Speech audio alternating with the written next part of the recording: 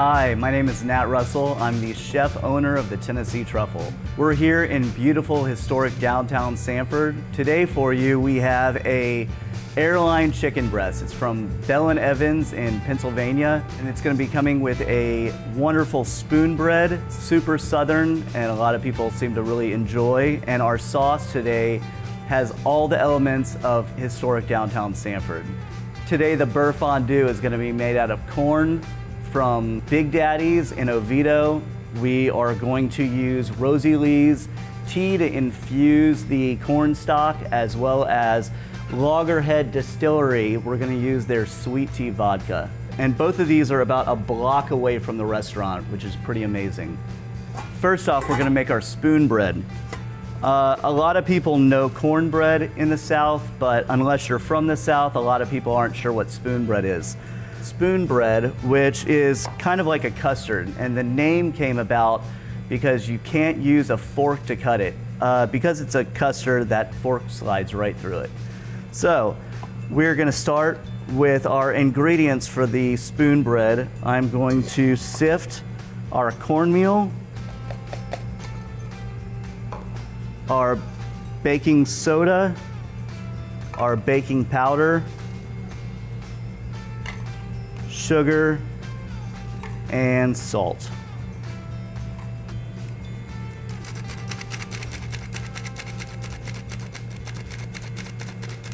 What's great about this dish is we're using a lot of amazing produce from right around the area, and we're going to add it to the spoon bread.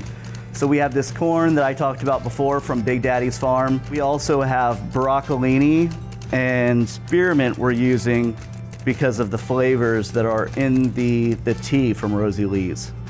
All right, once we have the cornmeal, all the dry ingredients together, we are going to whisk our eggs.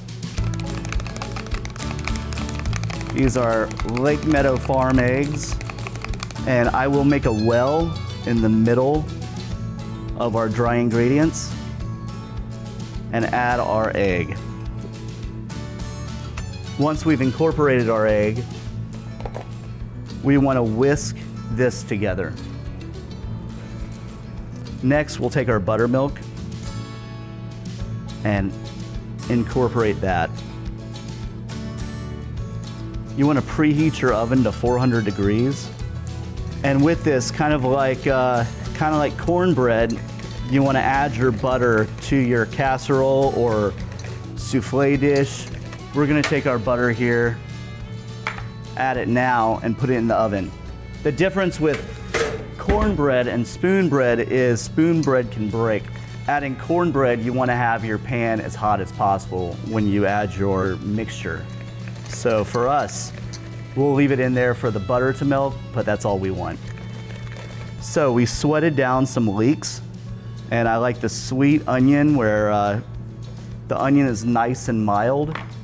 So we'll add the onion to it, and then I pulsed up some of that sweet corn we have, and I'll add that to it. I just want this to be nice, light, but still sweet, using all these ingredients from around here.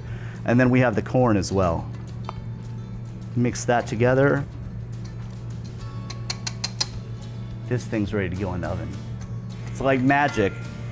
The butter is ready, it's melted, and we need our whisk to whisk the butter into the cornmeal. And if you don't whisk it in, this can break.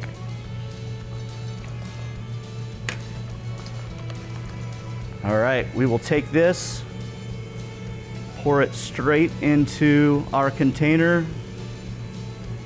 We have an oven that has been preheated to 400 degrees, and we will cook this for 25 to 30 minutes. I use Rosie Lee's twice in this. Once will be for the brine, and the second time is for the sauce. So first, a brine is super simple. All you need is water and salt. 1 tablespoon of iodized salt to 1 gallon of water, or if you're doing kosher salt, it's 1.5 tablespoons of salt to 1 gallon of water. I utilize the zest of the orange as well as a little bit of mint, and our airline chicken has been sitting out for an hour. It was in the brine for 16 hours. Once we bring our salt and water to a boil, I pull off the heat and I add Rosie Lee's tea in. I want to infuse and make this a salty tea, and this is what I brine my chicken in.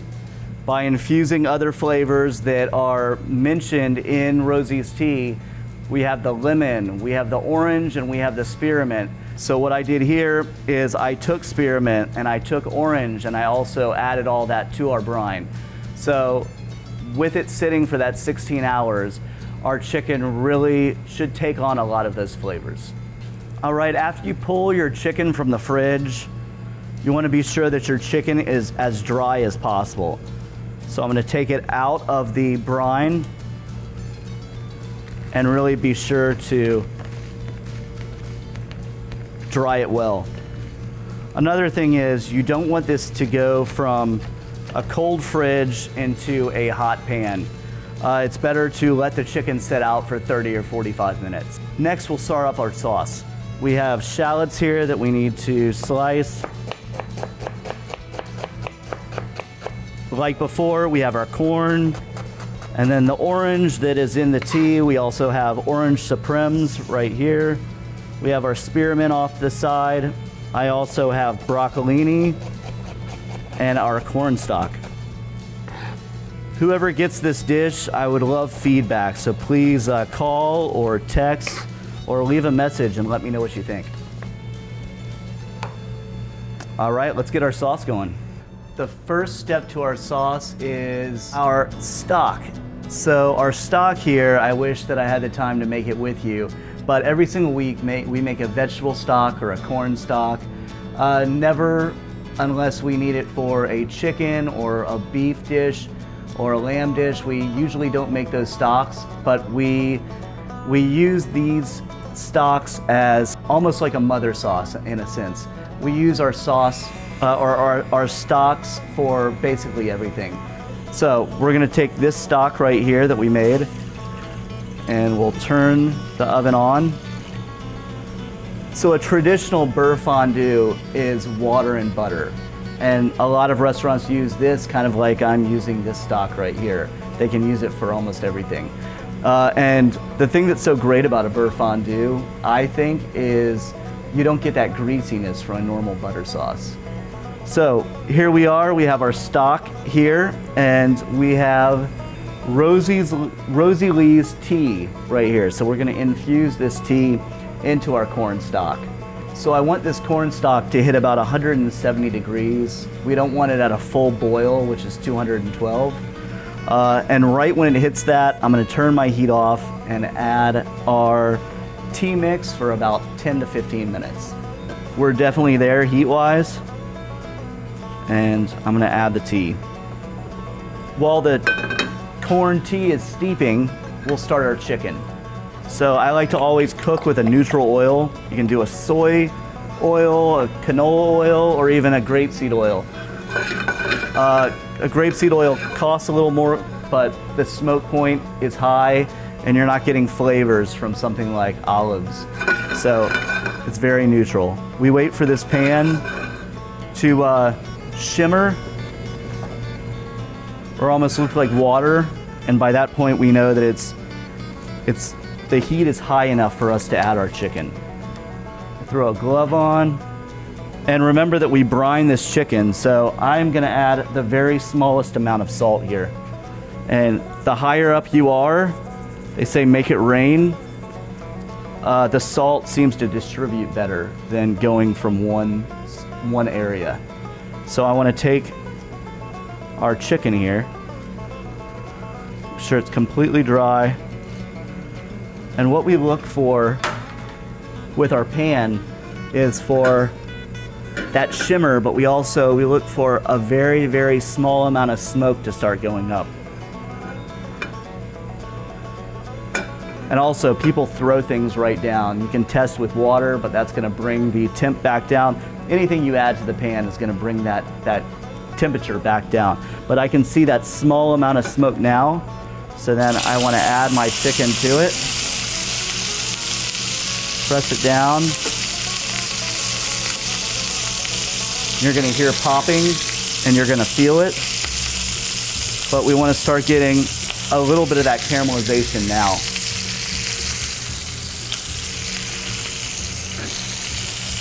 We have to remember that there's a little bit of sugar in that brine. A lot of people don't add sugar, but we add a little bit of sugar. So we wanna be sure that the chicken doesn't burn. So I'm turning my heat down a bit. And what's fun, I think, is a little restaurant trick is I'm gonna leave it skin side down when I throw it in the oven. The brine helps the chicken to stay moist while we're cooking. This technique also does the same. So from here, I'm gonna check our chicken. It's looking good. We're gonna leave this as is and toss this into the oven.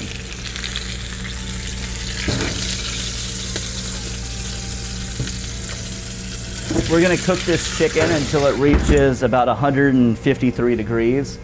You wanna pull your chicken at 160, but the carryover cooking is gonna go 6 to 8 degrees. All right, awesome. At this point, we are gonna start up our sauce.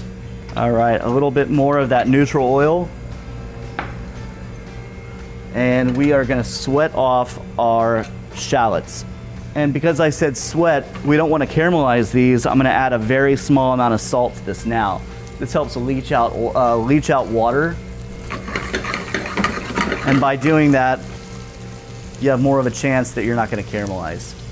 And this right here, the tea cornstalk, looks like it's done. At the very end of the sauce preparation, we're going to strain this into here. All right, and this is the fun part. We're gonna deglaze our pan with that wonderful sweet tea vodka from Loggerhead Distillery. If you don't live here in Sanford, the back of my restaurant, I can literally look out and see the back of Loggerhead, so that's how close they are. If you do make your way to Sanford, you know, please check out all of these amazing restaurants and breweries and distilleries. Everyone is super amazing in this town. Here's the Loggerhead sweet tea. I'm really happy they brought this to me because I'll get to finish the bottle myself. Add this and be careful. Alexa off. There's our 25-minute timer. So, yeah, don't stand right over this because there is a high alcohol content, and when you flambe it, you're cooking that alcohol out. And that will just get the wonderful flavor of the sweet tea vodka. All right, so here's our corn pudding right here. And if you see, the middle isn't completely set. A lot of times you can jiggle, but with this, you can't tell. But we're very close. I'd say 5 more minutes and it's done.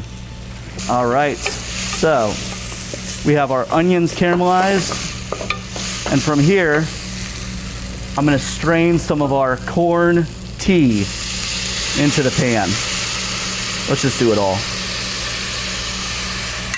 Put this off to the side, and we're going to reduce this all sec, which means almost gone in French. It smells great. I get those hints of corn, and I definitely smell a lot of tea. Once this reduces, I wouldn't wait till the very end. This sauce has a lot of butter in it, and what's amazing is by adding these beautiful segments of oranges, it cuts that acidity. It'll help cut that fat. So we'll let this reduce for about 2 to 3 minutes. So as our sauce probably has 30 seconds to go, I don't know how much time Alexa has left. I'm thinking a minute or so, but our spoon bread is done. So I wanted to pull that and show this to you, how beautiful that is. And once we cut into it, you'll see how silky smooth this is. All right, so we are ready on this sauce. Usually a beurre fondue is completely yellow for the most part because it's only water and butter. So for us, you know, we're gonna start melting in our butter now, which we need a whisk for. So I'm gonna pull this out and start with our whisk. And if you're worried that it's too hot, the heat's too hot, you know, you can take a little more of your stock and add just a couple teaspoons to it. Now this is looking nice already. Our corn is raw. I like raw corn, but I think cooking the corn for about 30 seconds takes a little bit of that bite away. It's still al dente, but it's not as harsh. So we're gonna add that corn to this. And our broccolini that we have here, it's just the florets. We're gonna add that as well. We want that vibrant, bright color to still be in here. So I add that last second. I blanch that just in salt water, and it's people say, you know, salt your water like the sea for blanching green vegetables. So here it is, and then right here, this is the time that we're gonna add a little bit of that orange juice, and then we'll add our segments as well. So segments are in, and then I'm gonna stop whisking because I don't want to break those beautiful segments. All right, I'm gonna put this off to the side for the time being. But that's our beautiful sauce. And we'll check our chicken. All right, our chicken's close. I'm gonna now baste the chicken. So I'm gonna turn that heat back on, and at this point, I'm gonna flip our chicken over and see how beautiful that chicken is. And you wouldn't have seen it even become this caramelized and brown if I didn't have sugar already in that brine. But I'm okay with that. I think it almost looks like barbecue chicken. All right, so here we have fresh lemon thyme from my garden at home. I'm gonna add more of this butter, and be sure to still have all that fat in the pan. Your neutral oil, and if you don't have that fat in the pan, then the butter will burn. So right here, I want to baste my chicken out. Let me get this out of the way so you guys can see.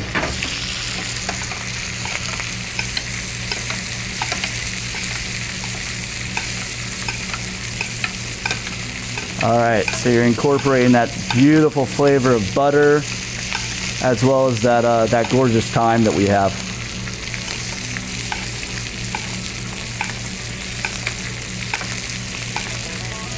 Last off, I'm going to pull this off, and I'm going to let it rest for about 5 minutes. If you cut it open now, just like meat, then all that juice is going to run straight out of the chicken. And we don't want that. We want it to distribute back through the chicken.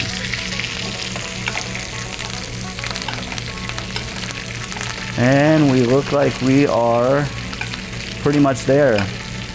When this is finishing off in the pan, I'm going to show you the last step to this beautiful sauce that we have. Remember, as I said before, with Rosie Lee's tea, in this certain tea, there was orange and lemon and spearmint. Well, I chiffonaded some spearmint, and I'm gonna add that last second. You don't want it to brown, so you wanna add that at the very, very end. All right, and I think we're a couple minutes out from plating this dish up. Okay, we are plating. So we have our spoon right here, and hopefully, since we haven't cut into it yet, you can see what I mean by how silky smooth. And yep, so this goes down. Let's do a little bit more. All right, we're gonna slice our chicken so it's been resting for about 5 minutes or so, and I like to use a serrated knife for this, and you'll be able to see in the middle just how perfect it is. And I'm not gonna lie, this looks pretty good. All right, so our chicken's going down.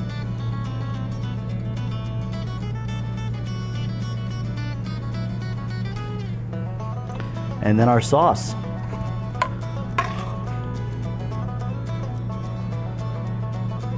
So what's nice here is I like to get everything kind of around the plate, and then we can really get some of that sauce in there.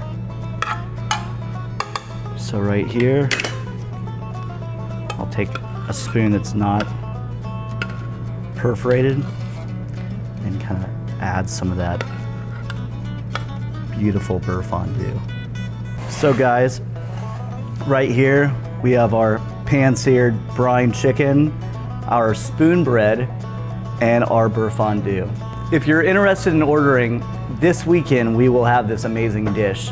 So please call us at 407-942-3977, or you can message us on Facebook. Please come check us out at the Tennessee Truffle.